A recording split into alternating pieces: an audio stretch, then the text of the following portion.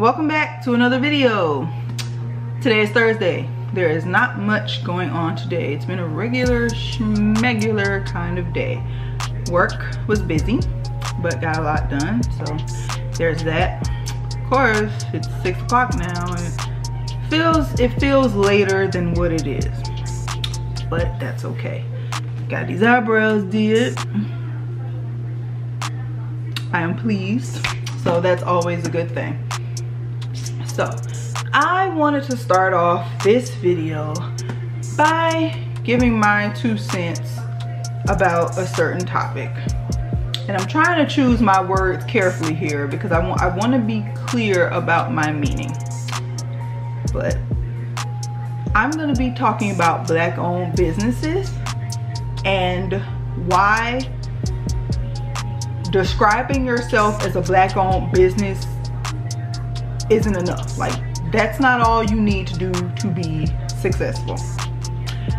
Why am I talking about this today? Well, I had an experience. I went to a shop.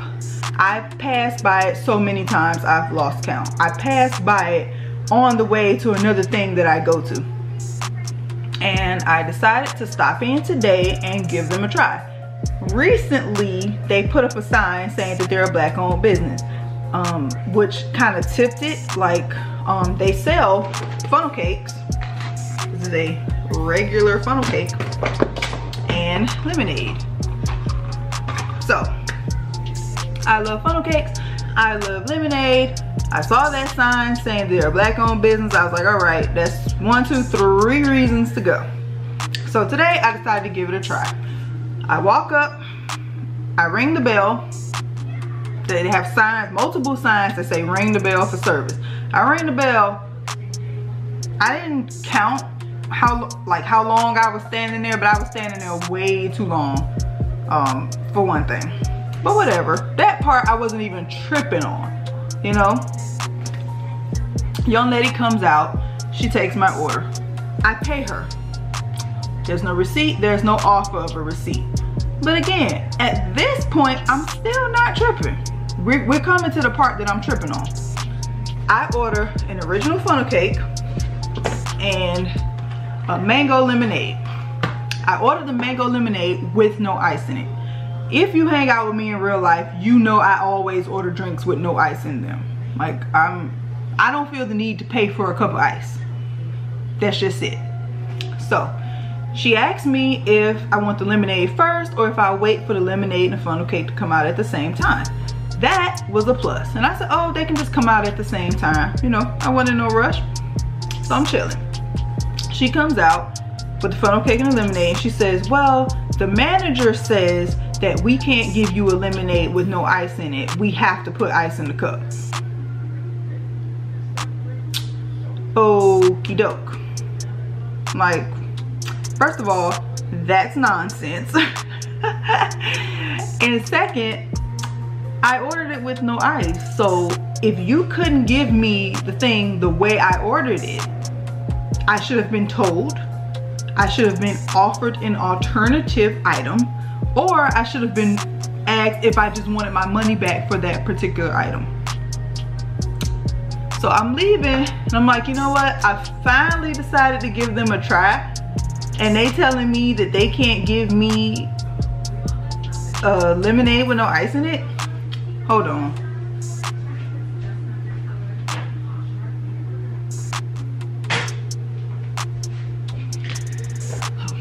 I had the TV going in the background, and you can't see the TV, and I don't know how much you can hear, but I know YouTube be tripping about stuff like that, and I don't want to get to a point where I finally get my channel monetized and I got videos being copyrighted because something playing in the background.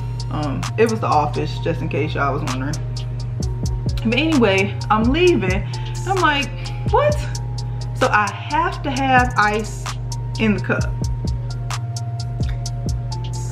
Okay, and I'm like, I'm not gonna say I'll never go back there, but it's highly unlikely that I will go back there. And when I'm driving home, I'm just like, you know what? This Black-owned business thing, I support it. I do. One day soon, I will be a black business owner. That's coming down the road. But I'm like, that's not enough. I'm like, saying that you are a black-owned business, that will get me in the door.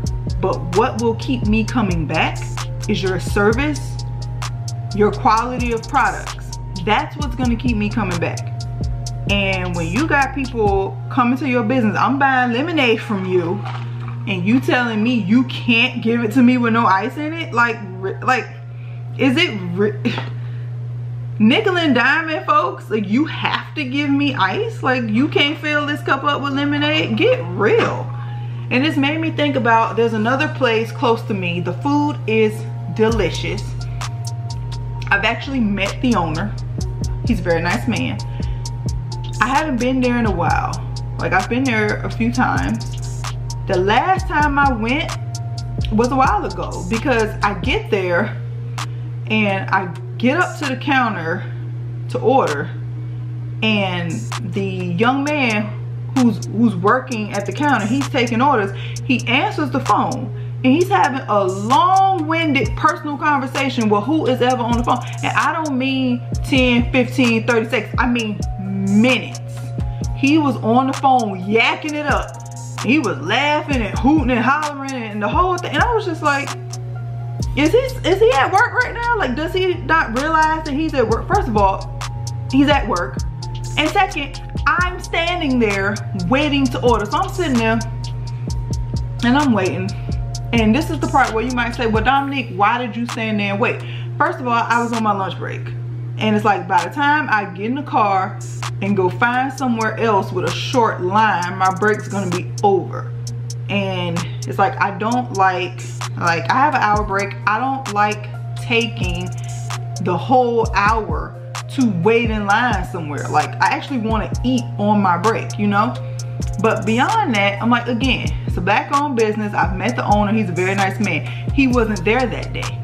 But I'm standing there and this guy is just yakking it up, yakking it up, yakking it up, going on and on and on. And finally, he asked the person on the phone if they want to order something. He take their order. He finally hangs up the phone. And then like a minute or so after that, he asked me what I wanted. And I'm just standing there, I'm like, and I haven't been back there since. It's like, this is the type of thing. I love black-owned businesses. I support black-owned businesses whenever possible. But what y'all need to understand is this. Folks ain't gonna pay you for nonsense. I'm not gonna come in there and give you my money and you give me subpar service and you give me subpar products and you think, oh, we black owned, let's support each other. Honey, you want me to support you with my money. Why don't you support me with some good service? How about that? If we sticking together, we you know, we're united. That fly when it come to me giving you my money, but when it come to you treating me with professionalism, then none of that applies anymore. It's like, enough with the foolishness. It's like, I don't know who needs to hear this, but you need to get it together. You can't come here half-stepping, trying to compete with these other companies that are established, that have their stuff together. And I'm not talking about these other companies that aren't doing, I'm talking about companies that customer service is phenomenal. Every time you walk in there, people greet you when you walk in. They take your order right. If they don't have something you ask for, they tell you and don't catch an attitude about it. And you're trying to compete with these types of establishments, and you think that advertising that you're a black-owned business is enough. No, I'll repeat it again. Being a black-owned business will get me in the door, but what will keep me coming back is service and quality of products. If you don't have what I'm trying to buy, I'm not gonna come there and just throw money at you. If I got people, your employees are ignoring me when I come in the door, they being rude to me, they talking crap to me, they throw the food at me when they bring it out, ain't nobody gonna keep coming back. It's just a no. And while we on these black-owned businesses, y'all love following us around the store. When I go to black-owned clothing stores, I get followed around the store just as much as I do at the white clothing store. It's like, what is going on? Like, make that make sense. But anyway, rant over about that. On to the next portion of the video.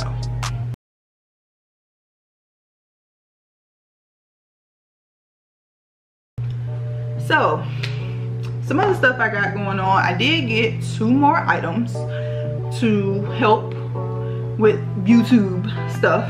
One is this car mount.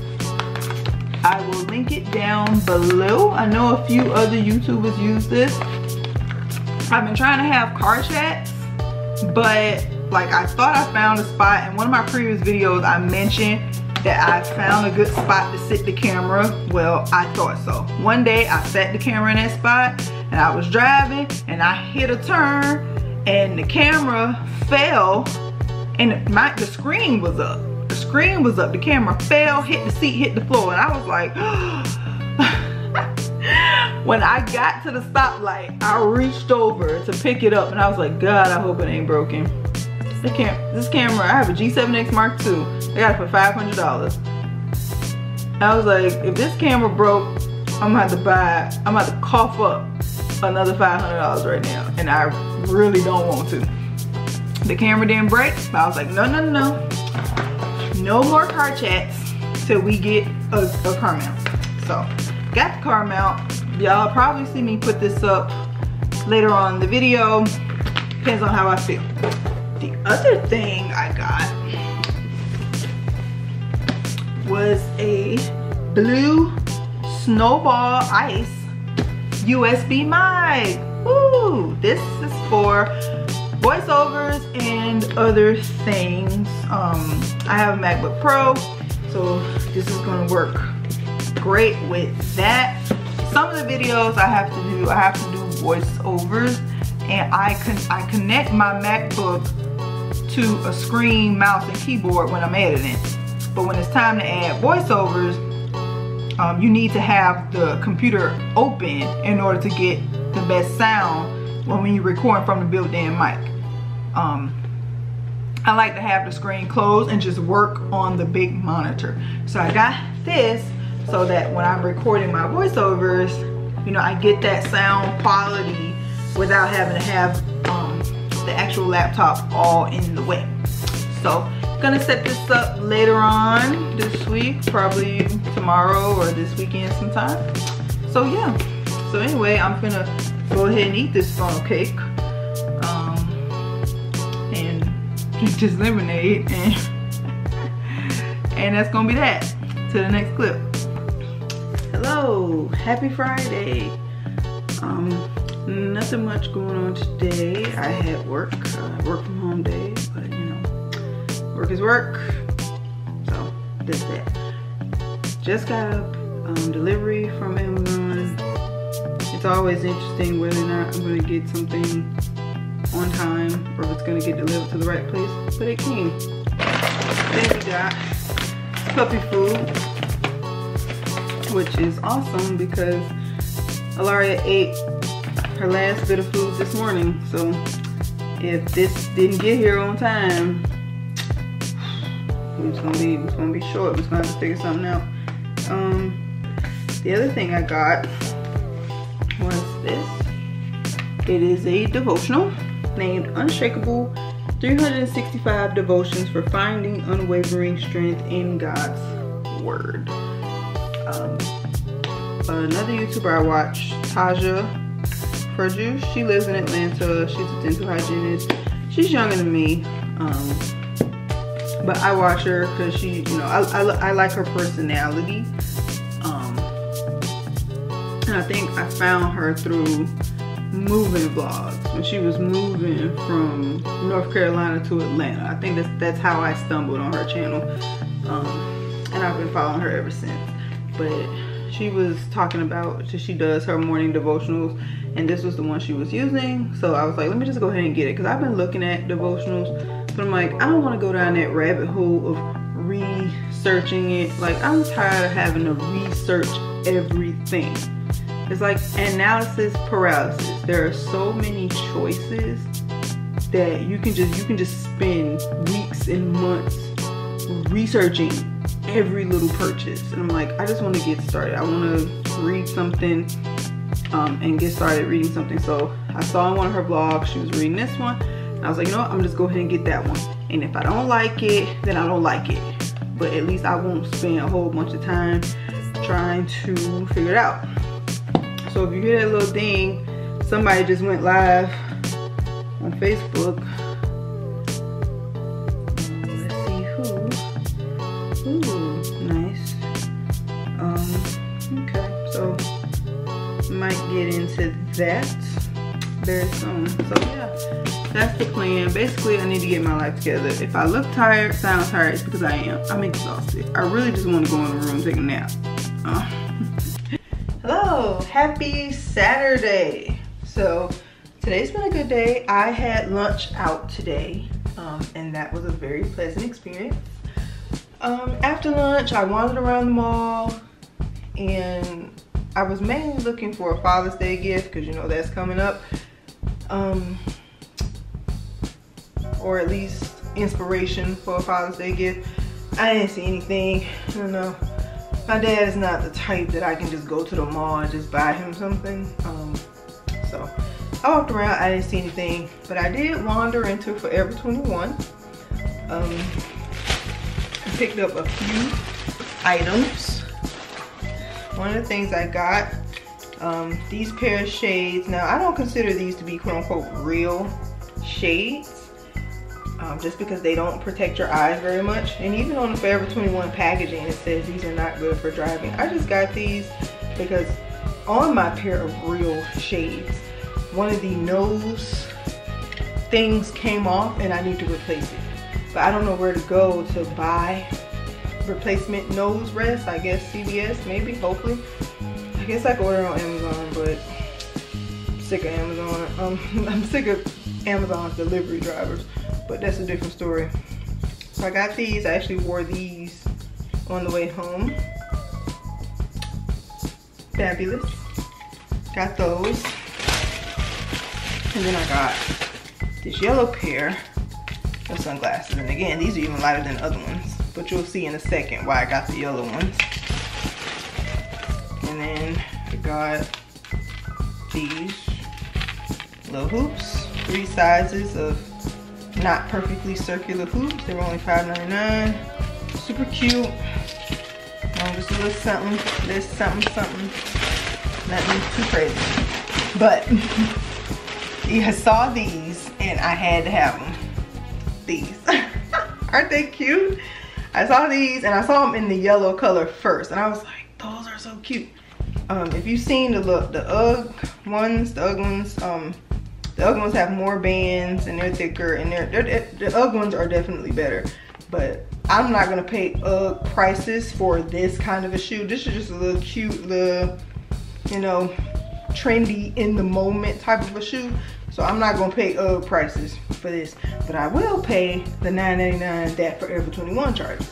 So got them in yellow, and then I also got them in a more neutral color.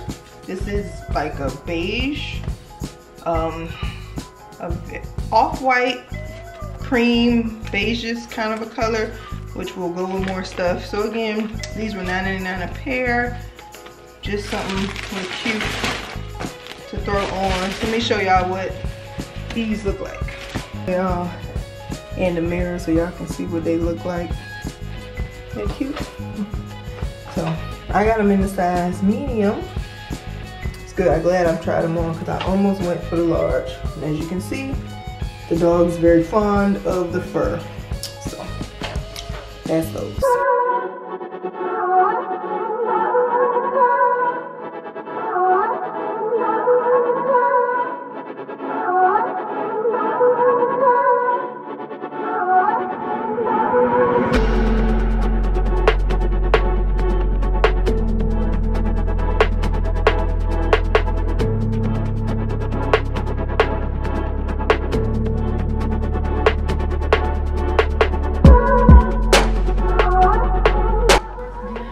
Okay, so Peloton ride is done for today.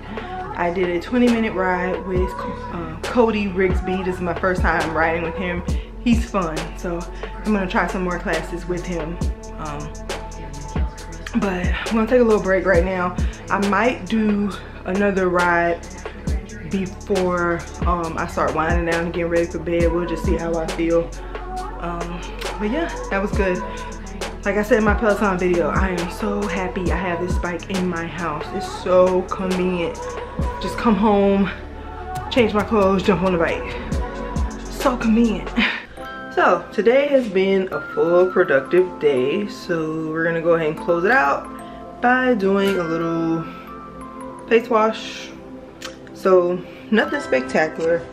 These are my products. I got the foaming cleanser and deep clean invigorating scrub. Alternate between those two. I got my alcohol-free toner. I got my face mask, makeup wipes, and some cotton balls. So nothing too fancy. So let's get into it. For my face wash routine, I switch between the foaming cleanser and foaming scrub. Tonight, I'm going with the foaming scrub. You may wonder why I'm filming this face wash segment in the kitchen. Reason number 1, the lighting in my bathroom sucks. Reason number 2, there isn't a good spot in there to sit the camera. So, we're in the kitchen.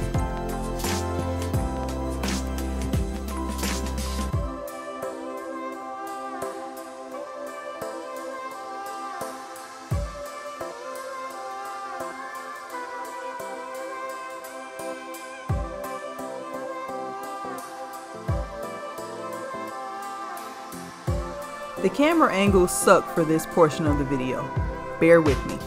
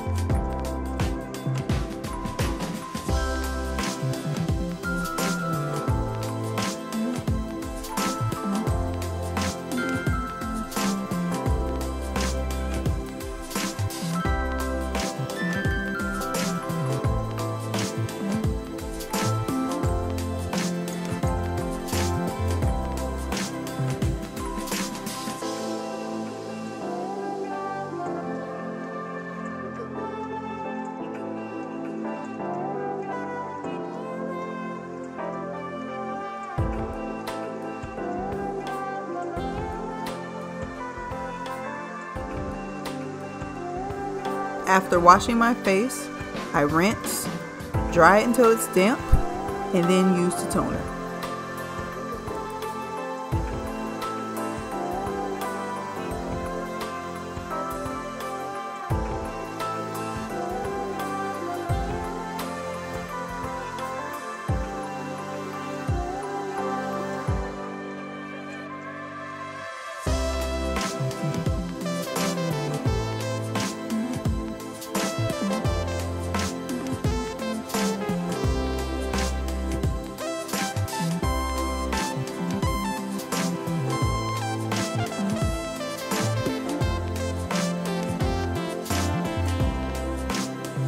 Then I wet my face a little more to apply the face mask. Go ahead and rub it in.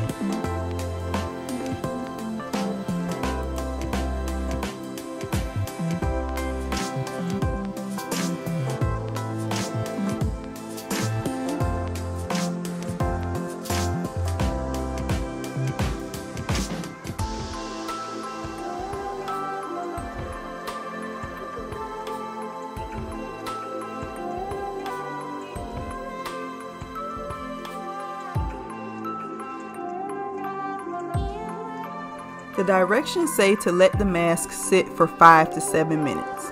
I always go with 7 minutes.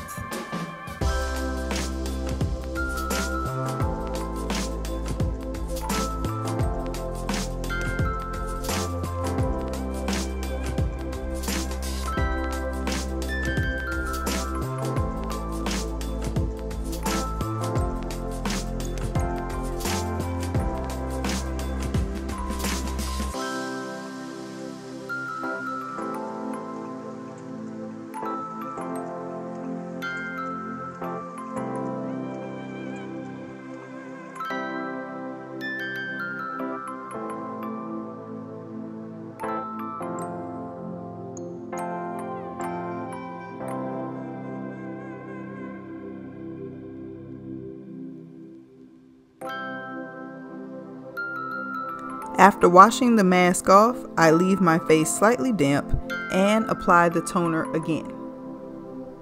So yes, I use toner twice. Once after I wash and again after I rinse off the face mask. If I don't do a face mask, then it'll be just once.